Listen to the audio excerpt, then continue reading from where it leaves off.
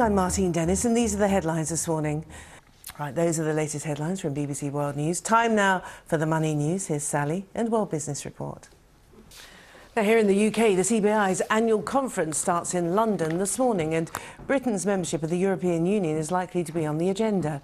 Now, business leaders believe that being part of the EU is overwhelmingly in Britain's interest.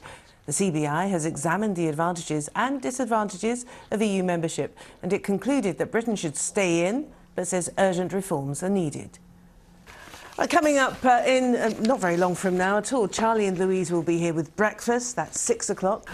Jeremy Stretch is going to address that issue. First, Jeremy, we need to start. Good morning, Jeremy. Good morning. We need to start with the idea that the Germans have forced the Americans into some sort of deal to say they're not going to spy on Angela Merkel or other top Germans anymore. This specifically, but it refers to this pact, a forthcoming pact between Germany and the US as as really threatening that EU-US trade deal, the biggest trade-free zone, yeah, isn't it, that is being proposed? Indeed. This is now in jeopardy. Specifically on the trial of Mohamed Morsi. Simultaneous trials of leaderships in Egypt, which is relatively unprecedented in itself.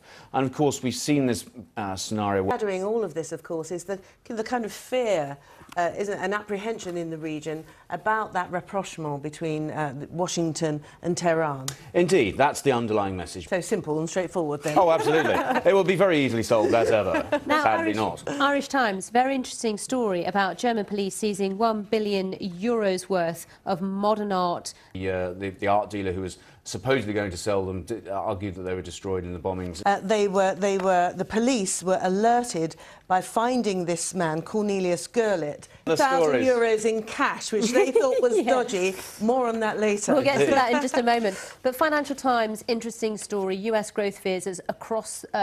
ironic, isn't it, in a way, that we're hearing of politicians saying we need to spend more. Clearly, the Obama administration would like to inject more. Right, let's move on now to the International New York Times. And this, we were agreeing... educational system from smaller countries, then perhaps that piece of paper will have much more veracity, at least in the initial stages, than it perhaps would do for students from the UK or the US who will be studying. It talks about, people who were found to become unemployed or, in that sort of situation where they just couldn't afford to go. Right, moving on to the front page of the International New York Times now, and what appears to be a growing tendency. I think what we've seen, of course, over the last 2 or 3 years... There's a picture of a dog on this article who's trained to smell ink. Indeed, dogs who can smell the colour of money. Thank you very much indeed for going through the papers, and thank you for being with us. We'll see you soon. Bye-bye.